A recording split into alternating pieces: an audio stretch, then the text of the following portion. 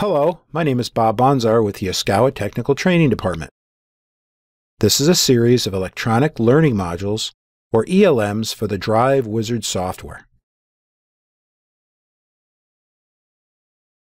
In this section, we will address managing files, adding databases for custom firmware to load, also viewing and saving files between DriveWizard and DriveWizard Mobile softwares. This will include accessing the cloud.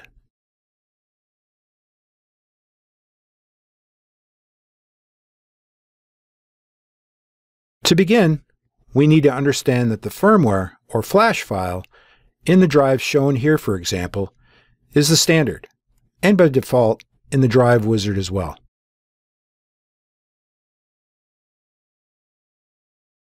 If there are custom firmwares called Custom Application Software Environment, or case files, in a drive that we need to program with, we need to have them available in the DriveWizard software as well. Now to do this, we will need to access the firmware from the website. This will require a partner login. You will need to use your login credentials. Now you can see you're logged in and have access to the Partner tab. In the Partner tab, click on Firmware. Locate the drive application specific. For this example, we'll use the G800. Here are the list of those custom firmwares or case softwares. We will select the overvoltage suppression and click on the file to download to your computer. Now go to the DriveWizard software and select Open.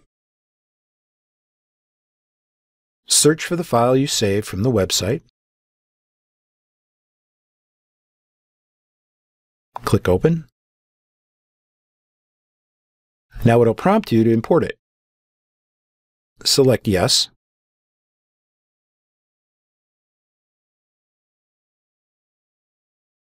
To show this firmware's additional parameters, we can go to the parameter overview if we're connected or already have a related file open.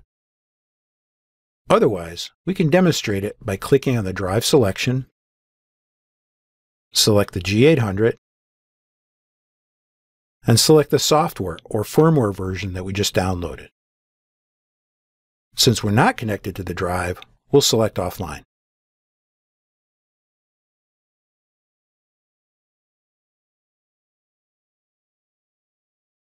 And then the View Edit Parameters. We can see the custom parameters in the firmware by looking in the P group.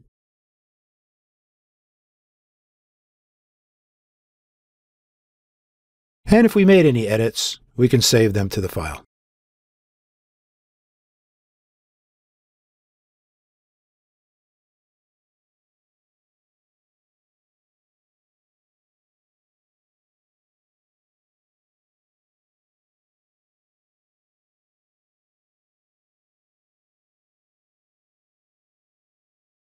If the drive you're commissioning does not have case file downloaded, you will need to follow the procedure to flash it.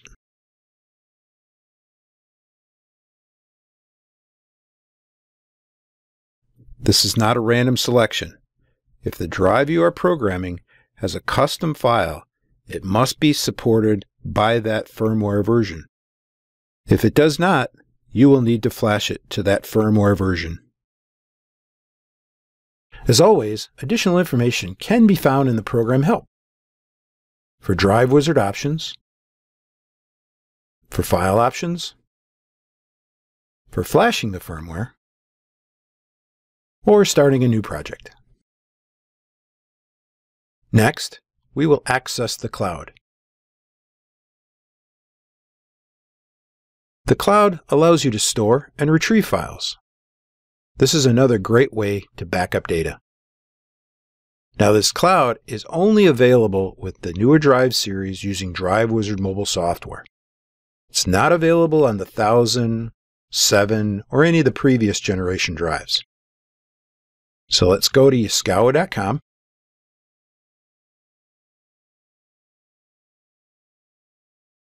Go to Products,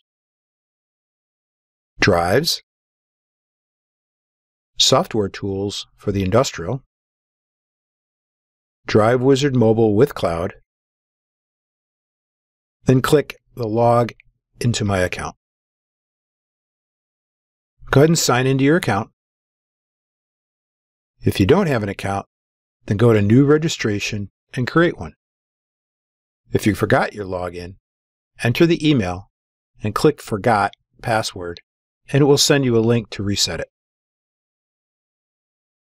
Note, if a customer asks you for your login to the cloud, it's better to show him how to make his own to use. You wouldn't want to give him your access.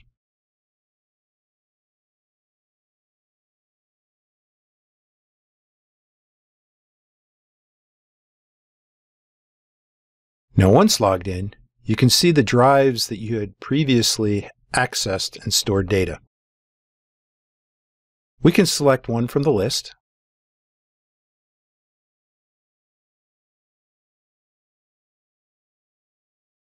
You can attach files to that drive, or later download it from the cloud to your computer.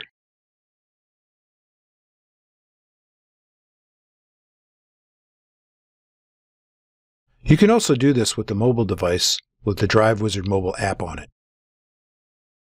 In previous videos, we saw how to get the mobile app and use it. Here we can demo how to back up the drive and store it to the cloud. You can access the file that you would have saved to the cloud either from the PC or your mobile device. You might notice that when you put a file in on the day, it shows tomorrow's date. This is because the cloud is actually in Japan, so it's not a concern. Here we can open the file with DriveWizard on a PC.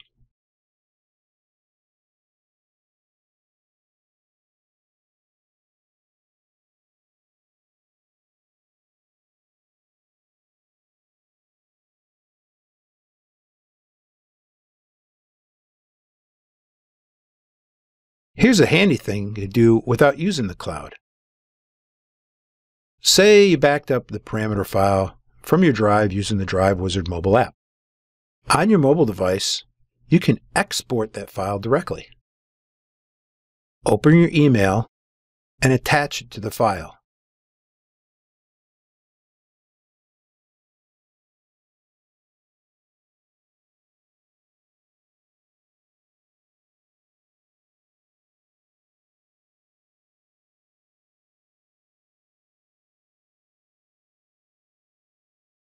Then from your email on your PC, download it. Notice it has a DWBKP extension. This is what DriveWizard Mobile uses. Open up DriveWizard.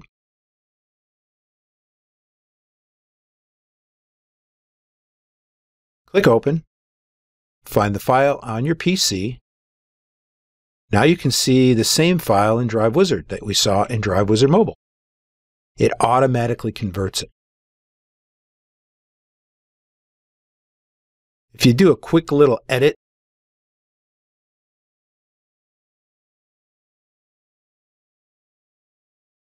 and save it in DriveWizard, it will allow you to save it as a YDW project for DriveWizard because that's what we use to edit it. What we'll have to do then is we'll have to save it as a DWBKP so it can be reopened in DriveWizard Mobile. This is not an automatic process. Now I email the file back to myself because I can see the email on my mobile device.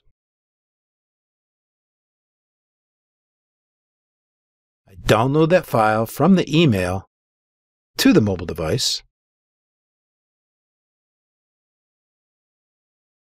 and import it into the DriveWizard Mobile.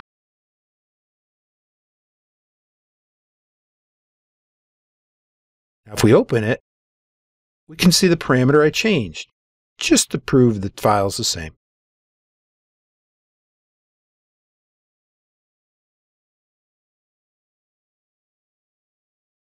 and then upload it back to the drive. Pretty neat, huh? Just showing the flexibility of transferring files between DriveWizard and DriveWizard Mobile.